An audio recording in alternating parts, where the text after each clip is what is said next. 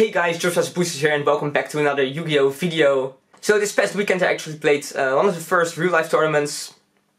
Yu-Gi-Oh wise, I've played in a while that wasn't locals, obviously due to circumstances. And I played probably my favorite deck, tactical play wise, which was Sky Striker. Before going into the actual deck profile, I want to give a quick shout out to Yu-Gi-Wang. They did this super cool 3 vs 3 tournament with amazing prize support. There were 13 teams if I remember correctly, so 39 players, which is definitely a great turnout considering the circumstance we are in, and we're just in the Netherlands kind of getting out of the entire lockdown, and you know, stuff like this actually possible again. Just huge shout out to them, and obviously shout out to my teammates Raphael, Neven and Bart Ladru, which you might be familiar with if you follow the Yu-Gi-Oh scene. I mean, the tournament was amazing, my team was amazing. I'll just do like a quick rundown of the matchups and their decks after the deck profile, but let's just check out the deck profile first.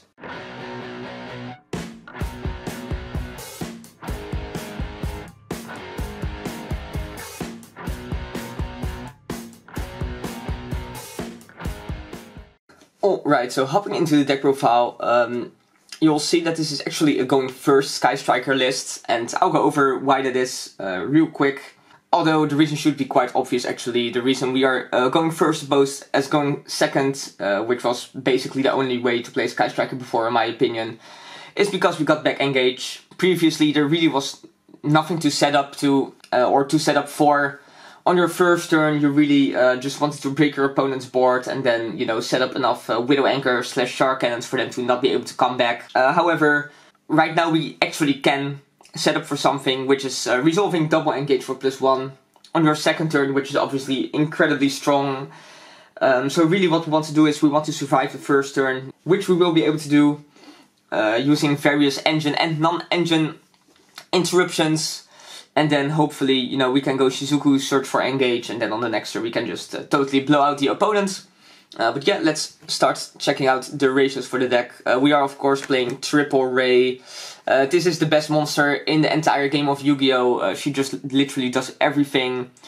This card is just incredibly strong. It's really good against random stuff like, you know, Dino, Conductor, flip face down, she just dodges that. It's really good against all the Dragon Link negates. Because, or not the negates, but the interruptions. You really just need to be able to activate your, or negate their Burl Savage, or the, what's it called, the Red Hot Dragon Archfiend Abyss. And then just Ray by yourself usually plays through the Heraldic Seal and the bouncy card, what's it called, the Tidying. So yeah, this card is just amazing. And then to complement her, we're actually playing double Rose. I know a lot of people are on just playing one of this, and I get why. Rose is just definitely not as good as Ray is. However, we do want to play, you know, enough stars basically, because honestly, most of the games I lose are just the games I don't see a way to get to the extra deck. And well, 3 Rose is definitely too much. 2 is definitely a right number in my opinion. I would be cutting it down to 1. She was also super helpful because I actually played against a bunch of Dragoon decks this weekend, and this card just helps you out them. Like one of the games, my opponent actually had Order Dragoon, but I managed to go into Hayata via training Horde drones, and then run over the Predator Plant, and then since he already used his Dragoon negate on my Cosmic Cyclone, I could go summon the Rose from the graveyard, negate Dragoon, and then actually go into Zeke, bench the Dragoon, boost Zeke for 1000, and then eventually I managed to win that game, which was absolutely insane. So that's also something Rose is pretty nice for. That's all the real monsters we are playing in the deck, and then we are of course playing a lot of hand traps, as most decks are in the current form. We are playing Triple Ash Blossom. This is just the most generic hand trap. Don't really think there's much to say about this one. It just has some kind of role in every matchup. It's really good against some of your bad matchups, like for example Prank Kids. We're playing Triple Veiler. It could be argued that Impermanence is a little bit better than Veiler is, because Impermanence doesn't lose to Call by the Grave, and it also doesn't get hit by triple tactical talents. However, we are playing the famous Hulky Firebacks Access Code Talker package, so you know, we actually do need Vader in the deck, and yeah, effect negation actually quite nice. Then we're also playing Triple Ghost Bell. This is very nice in the mirror match. It's nice against Drytron, and then The main reason we're playing a full playset of this is actually against Tri-Brigade Revolt, obviously, so yeah, nice. And then the last 2 hand traps we're playing are double DD Crow. I'm kind of unsure about this. Maybe I want to try Skullmeister instead of the DD Crow. But DD Crow is obviously also very nice against Drytron, the mirror match again. It has its uses against Tri-Brigade as well. It can like just put them in a weird spots depending on their hands. But Skullmeister is significantly better against prank kits, so like it kind of depends how popular prank kits will be, whether I will swap them to Skullmeisters or not. But yeah, 11 hand traps in the main deck, because we are playing some more oriented going first cards as well, and I think like 11 is it's fine, right? There aren't really a lot of crazy super wombo combo decks where you need to see like multiple hand traps, except for Drytron, that is. But yeah, then moving on to the spells, starting off with the Striker spells, we are of course playing triple Widow Anchor, like obviously. Then double Shark Cannon. Honestly, this is mostly just used when you want to go for game somehow or some way.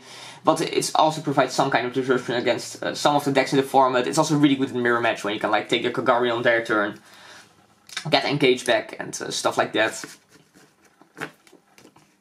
Then I'm playing double Field Spell. Honestly, playing triple Field Spell in the going first deck might not be that bad, and I do kind of want to try that out.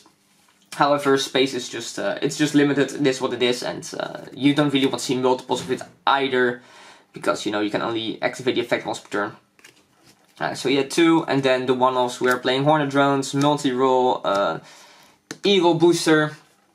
Shout out to the entire Dutch community. They know this is my favorite Sky Striker card. But yeah, I mean, those should just speak for themselves, right? And then Eagle Booster is, it just protects your link. It's nice to have, especially in the mirror match, is very strong. But then actually in most of the matchups in the current format, it does definitely have its uses. And then there's just a surprising amount of times where you just want to add this of Shizuku, then just activate it to actually be able to set back more cards with the multi-roll effect. So yeah, because you will already have like your Shark Cannon and your Widow Anchor in the graveyard. And then I'm playing one Afterburner. I'm not playing Jamming Waves in the main deck, that is, because we're going first, but this card is just too good to not play. It's just really good going second, and then it just also helps you like in the grind game. Obviously, when you start resolving it for you know, the +1 trades, this card is very strong, and it just helps you out big monsters, because sometimes you don't want to like banish your Widow Anchor or something like that. And then the last card, of course, is Engage.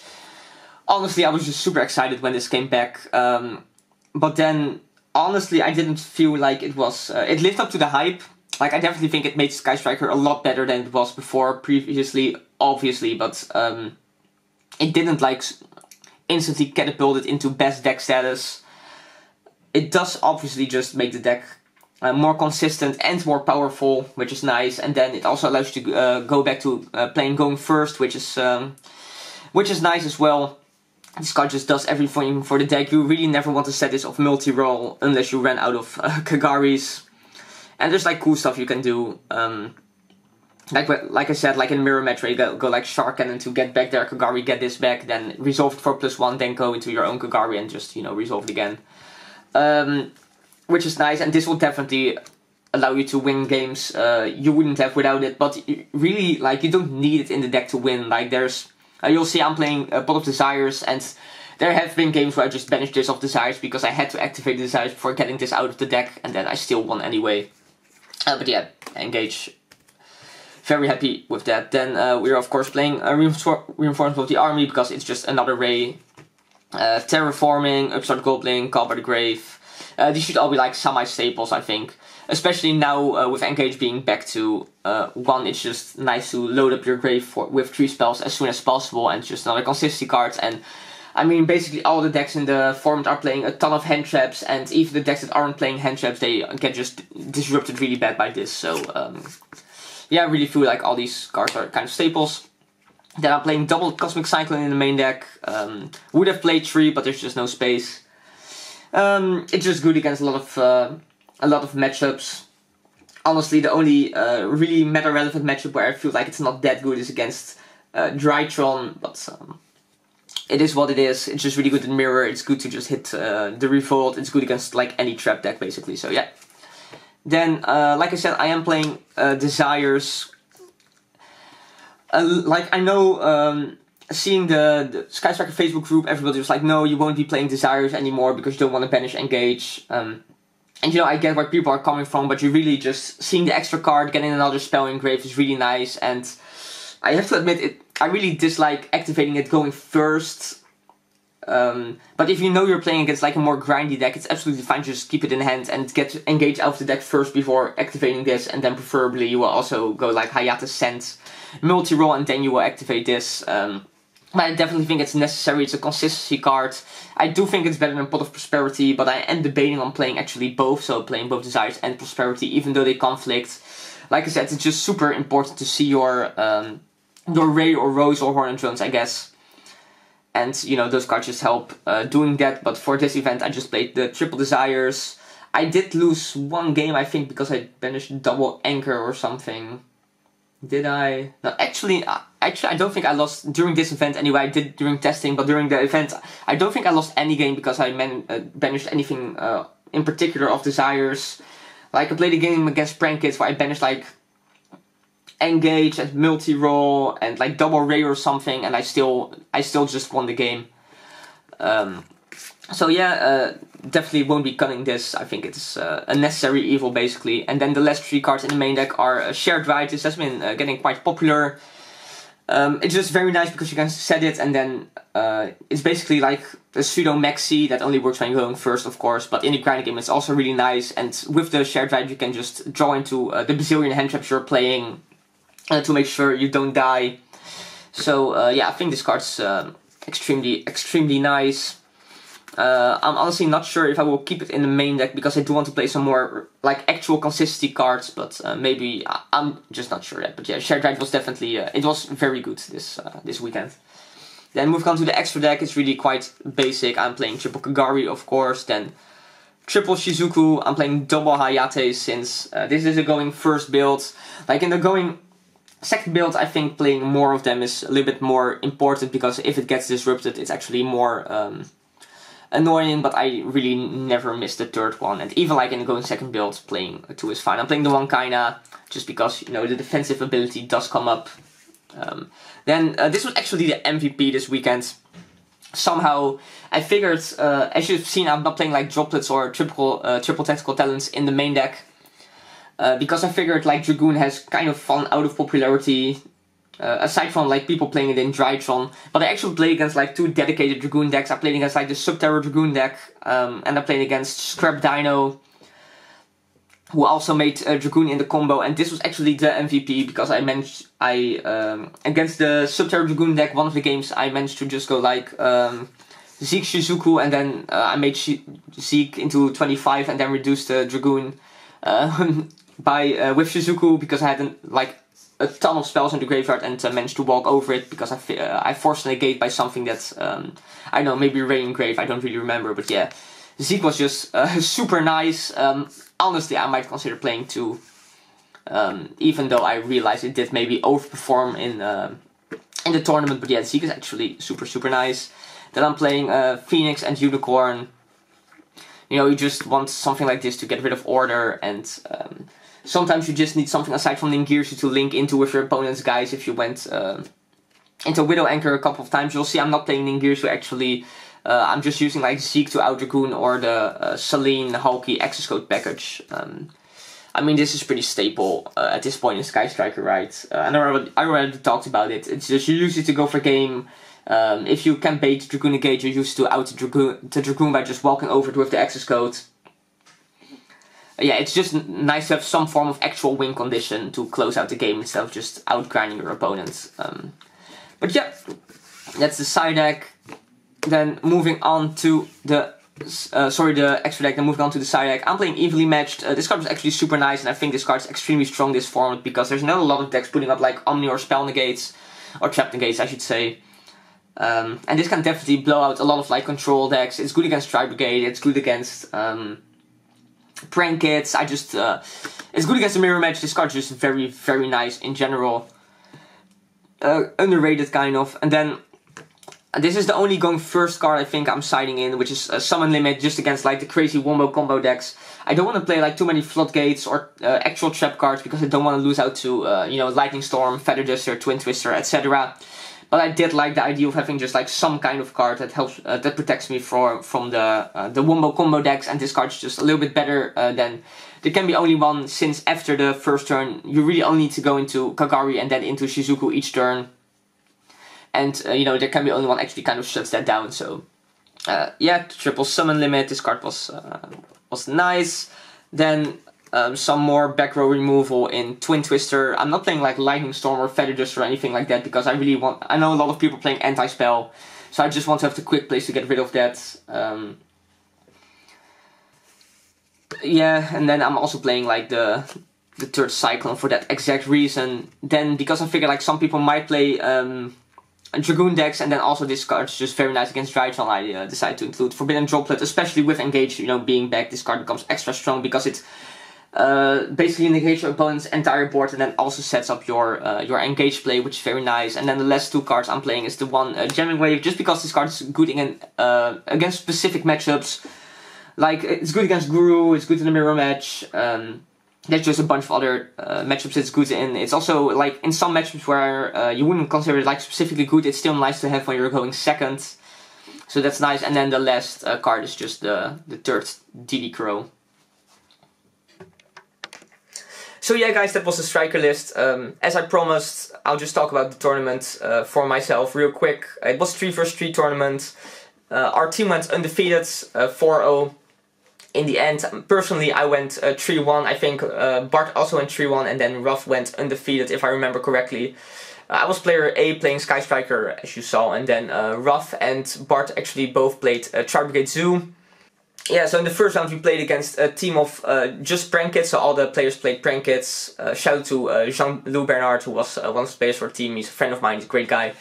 And this was actually my loss. I won the first game, even though I banished like Engage and stuff of my desires. And then in the second game, I went Rota. He went Ash Blossom, and then the 7 turns after, I didn't see like any access to Ray. I could like keep hand trapping him and like anchoring and whatever to not actually get comboed, but I just never saw Ray. And eventually, he just attacked with Mew Mew 6 times, and then 1 time with the bird, and then that was game. And then the third game, actually by that point, like, both Bart and Raph had won their matches, luckily for me. And I eventually just lost, because I know he just liked like everything, and Prank is just like one of the hardest matches for the striker deck, to be honest. Then in the second round, I played against Guru Dragoon, and I actually got Dragoons like literally all the games.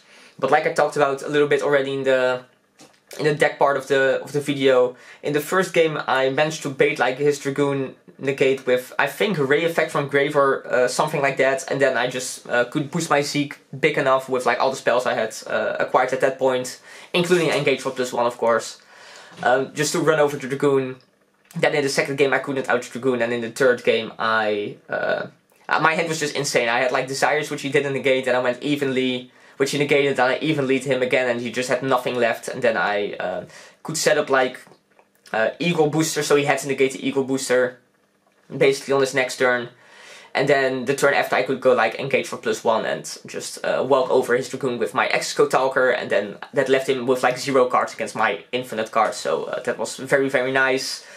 Then the third game I played against my friend Nick, who is a really good player. He played Scrap Dino. I won the die roll and managed to disrupt like always plays, but he still managed to out on Dragoon with set order. Then in my turn I went multi-roll effect. He changed order, obviously. I changed Hornet Drones, which was fine. Then changed Cyclone, which he negated with Dragoon, so I was still ordered. But I could actually run over his Spreader Plant with Hayata. Then Rose on his Dragoon to negate Dragoon Zeke, banish his Dragoon, boost my Zeke by 1000. This boost actually permanent, so it just stayed 25. He didn't top deck anything, his Dragoon returned, I boosted my Zeke again to 35, ran over his Dragoon, and then basically he just lost because he couldn't top deck anything to get out of the game set, and I just had like a really big Zeke to win the game. And then on the second game, he went like super duper full combo, like Lagia, Dragoon, Omega, Tyranno, but I had Droplets and Desires and Engage, so GG. And then in the last match I played against... I played against Tetsim actually.